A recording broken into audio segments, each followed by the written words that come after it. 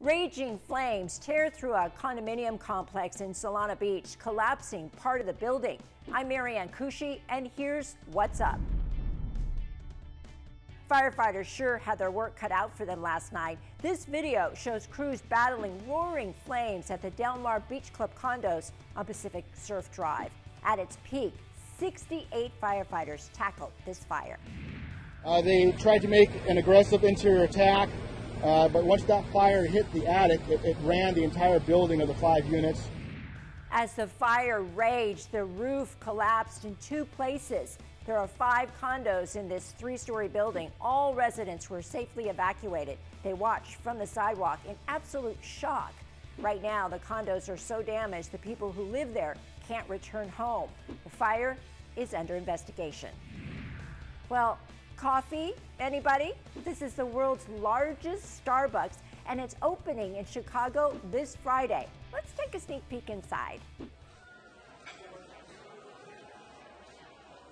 The Reserve Roastery spans 35,000 square feet and 5 levels. Inside, coffee lovers will find a Willy Wonka-style factory with cocktails, coffee drinks, pastries, and even liquid nitrogen gelato. Yum, I want some of that. Chicago was the first city in the U.S. where Starbucks expanded outside of Seattle in 1987. Take a look at this. It's a bobcat doing its bobcat things at Lake Murray.